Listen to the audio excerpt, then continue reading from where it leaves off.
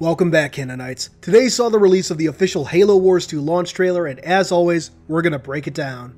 Now, there's a good portion of clips from previous trailers or vidocs, such as stuff from the E3 trailer or the Atriox trailer, and I will be skipping over that, focusing on any new footage. So with that, let's take a look. Although, viewer beware, potential spoilers ahead.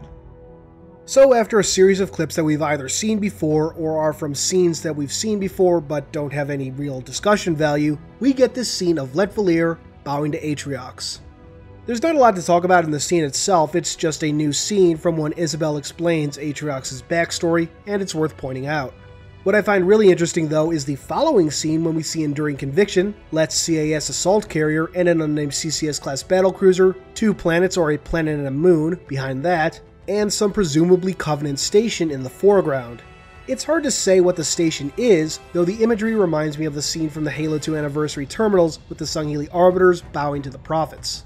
I don't imagine that's a mistake. Looking at the planets or planet in the background, it's hard to say. I'm reminded of the scene from the Atriox trailer, set on some unknown planet, presumably a human colony, that I for some reason originally identified as the crashed CAS carrier on the Ark. God knows why. Anyway, I can't help but wonder if the planet that we're seeing here is meant to be that same colony that we saw Atriox and his Banished ransacking in the Atriox trailer. Moving on, the next scenes show the Spirit engaging Enduring Conviction, or rather its Banshees. Based on what you can make out of the audio, notably a mention of multiple breaches, it's not going good for the Spirit. One thing a lot of people have been wondering is how the Spirit would be able to take on Enduring Conviction, and this trailer may actually give us a hint. In later scenes, we can see Sentinels crashing themselves into Enduring Conviction. From the Blitz beta, we know that Anders is actually able to hack the Ark systems and take control of Sentinels, even Retrievers. I'm guessing that this is how the Spirit will be able to some degree, level the playing field. The next scene of interest is the trail end of a speech from Cutter. For context, when Isabel is brought on board the Spirit, she tells Cutter to run. Cutter instead gives a rousing speech, which ends with these lines. Where you see half a crew, Isabel, I see family. And where you see one old ship, I see home. And that is always worth fighting for. I've made note of my displeasure over the Cutter redesign, but when I heard this speech, I was sold. This man is Cutter for me. Moving on, you probably saw some interesting scenes during that Cutter monologue. First, let's talk about the Halo ring. I've been saying since the first trailer to show the Ark that there was a Halo ring in there, and now we can see it launching. There's a massive blue energy that could either be the ring charging up or perhaps a slipspace portal, but it's hard to say, at least for now. What really interests me though is which ring this is.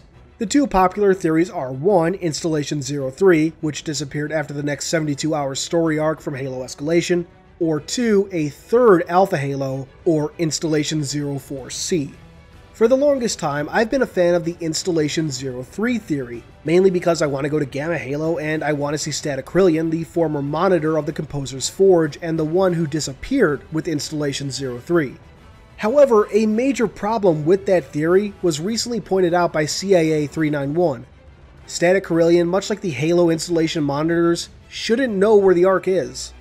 The Halo monitors all had their memories compartmentalized in case they were ever captured by the Flood, and logically one would assume that this would apply to Static Krillian too. There's always some way that 343 could explain how Krillian knows where the Ark is, but it's certainly an issue with the theory at the moment.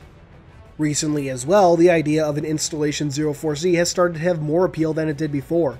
I've been racking my brain over what Atriox could want with the Ark beyond just power and resources, when an idea came to mind. What if Atriox initiated the construction of this new Halo ring? What if he came to the Ark to get his own galactic scale WMD? I can imagine he'd be more than willing to force humans to get the systems going to build the ring, so it's definitely a possibility. Whatever the case is with this ring, I can't wait to see it in-game, and I'm really hoping it has some connection to the legendary ending for Halo 5. Anyway, next, let's talk about a series of scenes. In the first, we see Isabel in what looks like some sort of system with these 2 orbs. Later on, we see her struggling as if firing some weapon. I've seen some people theorize that she's firing the Halo ring, but I have my doubts. My guess is that she's in Enduring Conviction systems and firing its glassing beam. There are some scenes of the beam firing, and one shows brute forces being disintegrated by the ship's plasma. Unless Letvalier is going to betray Atriox, which could honestly go either way, but I'm kind of leaning towards no these days, I think that Isabel taking over the ship's systems is the most likely explanation for this scene. I'm willing to bet that at some point we're going to be putting Isabel into Enduring Conviction systems to take advantage of the superior firepower. The next scene of interest shows the Spirit directly over the Ark's Forge, the core world mined to hell, under attack from Banshees. After that we have a Spartan shooting a brute with a shotgun, clearly surrounded by other brutes. Maybe a Spartan gets captured or has to infiltrate a banished-held base. Who knows? Next we get a brute forcibly opening what is clearly a Covenant door. Maybe this is after Enduring Conviction is taken over by Isabel, assuming my earlier theory is true. The brutes are definitely running through with urgency, either running towards or away from something.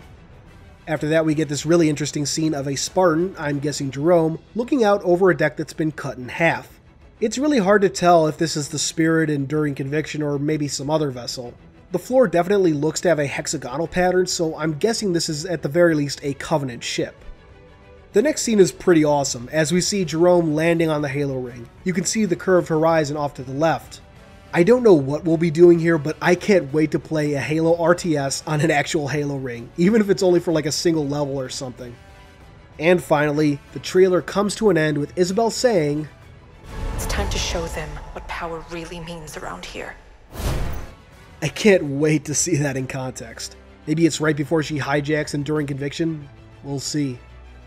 And that does it for this trailer breakdown. This is one hell of a launch trailer.